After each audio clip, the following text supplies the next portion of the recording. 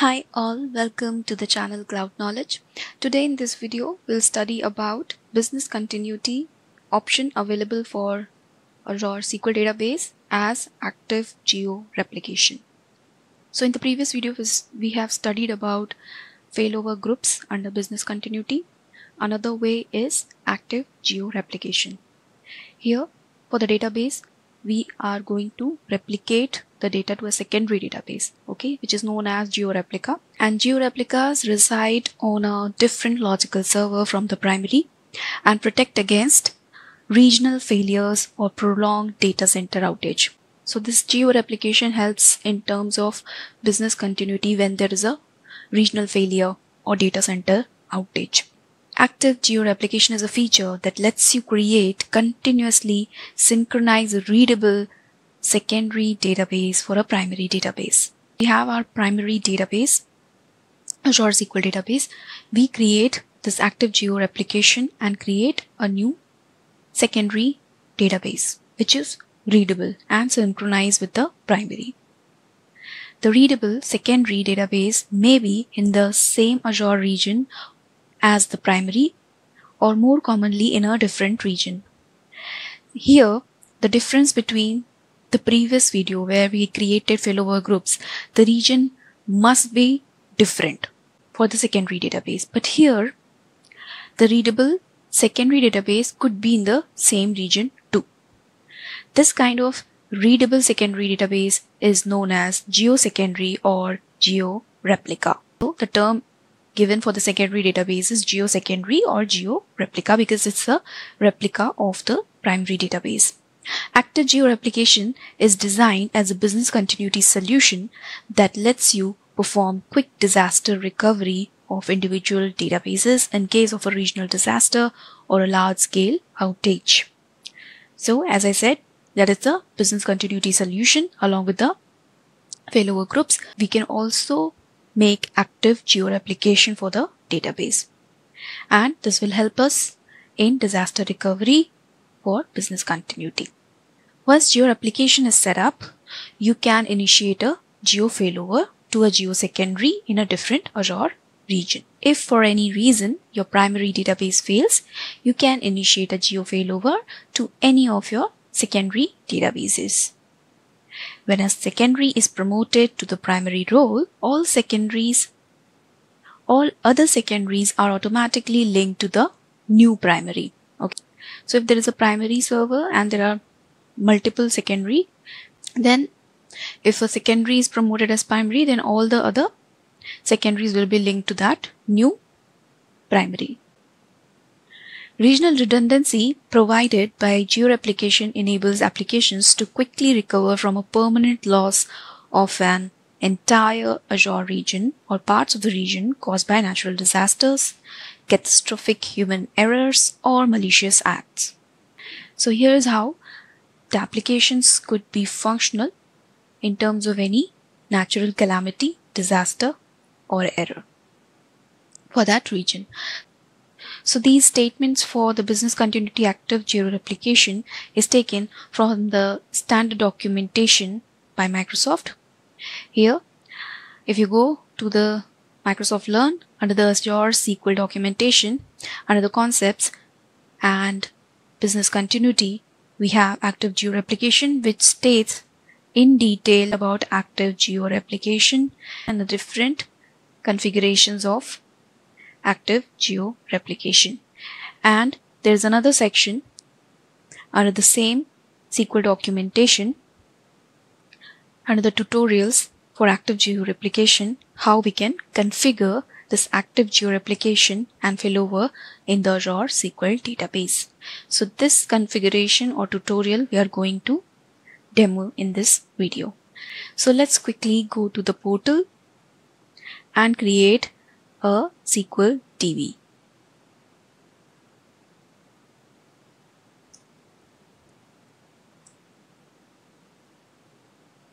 So first we'll create a primary database.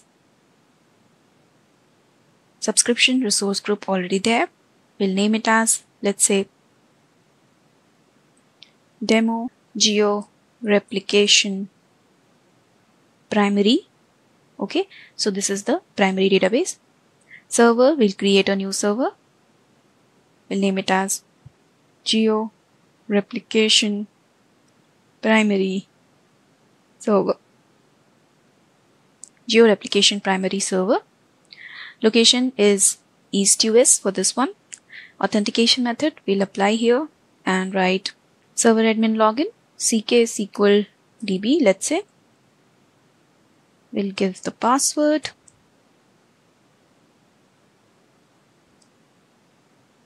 And click OK. So the server is set.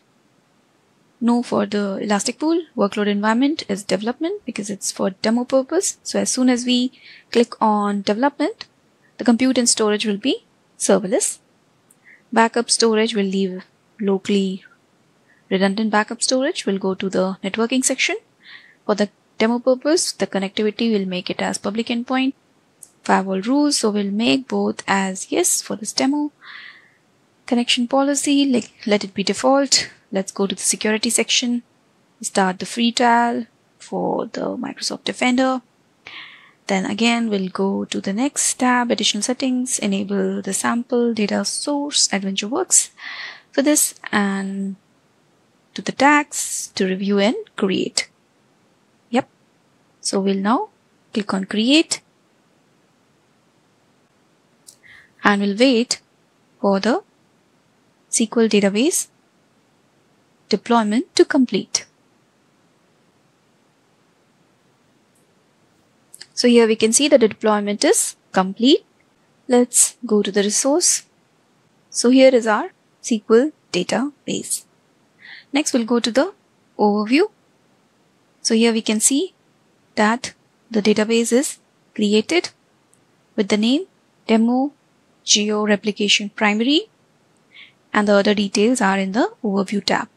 So in order to create Geo Replication replicas, that is secondary replica, Geo Replica or Geo Secondary, we have in the left side under the data management section we have replicas. So we'll click on replicas. So here in the replicas we will click on create replica and create SQL database Geo Replica page will open, and by default the subscription resource group primary database and the database details are grayed out because the replica is created with the same name as the primary database.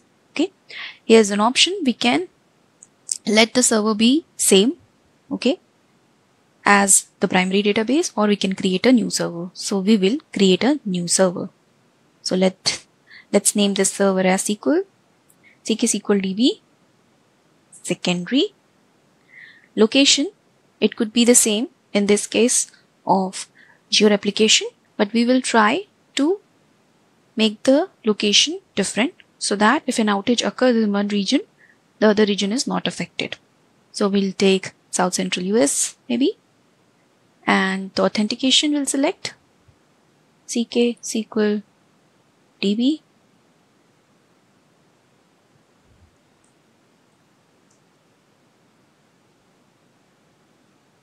Let's click OK. So the new server is selected for this Geo Replica. Then we have the options for Elastic Pool, no. Compute and storage, we want it to be the same as primary. We'll go to the networking.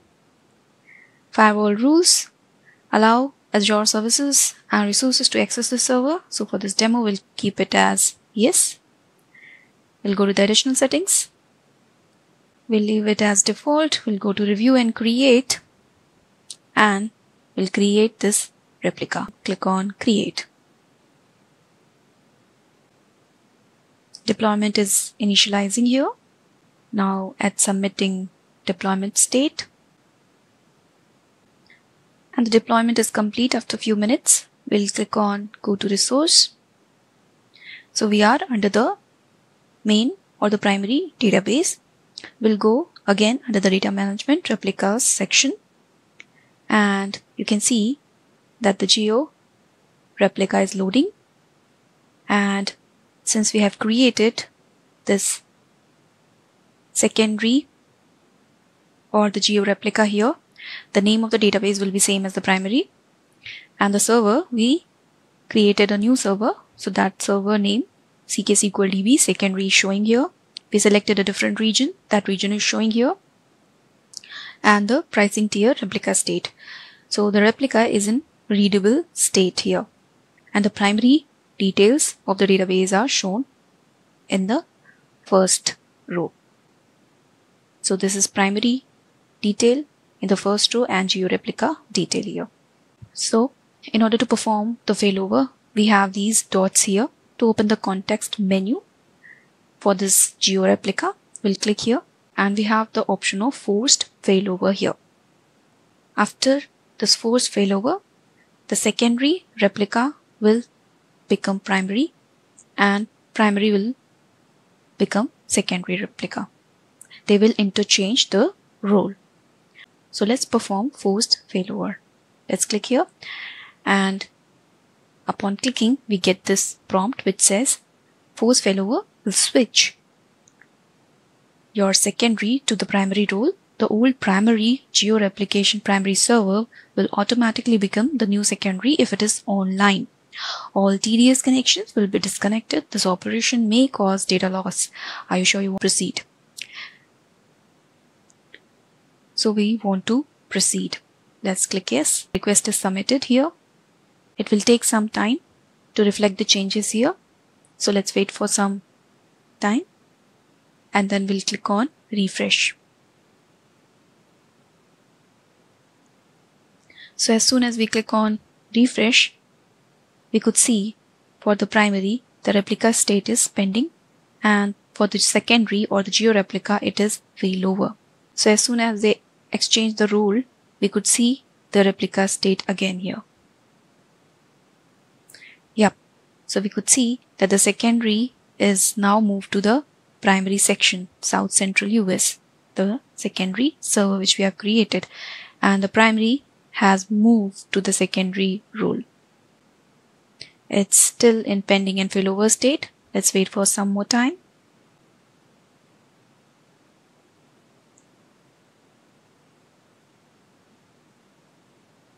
So now you could see the status of the new primary Geo Replica state as online, and for the primary which is now converted to secondary, we could see it readable. So they have exchanged the role and we have successfully performed the Geo Replication.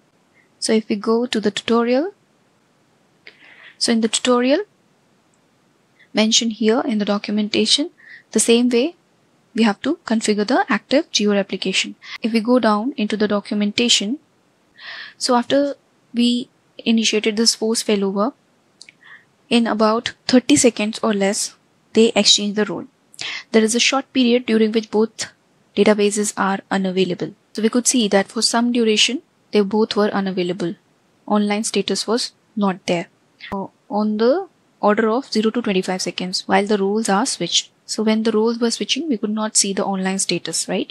If the primary database has multiple secondary database, the command automatically reconfigures the other secondaries to connect to the new primary. The entire operation should take less than a minute to complete under normal circumstances. So I hope you have got the idea of active Geo Replication as a business continuity plan in Azure SQL database, how we have to configure it in the portal, how we can exchange the roles. So thank you for watching the video. Happy learning. Bye.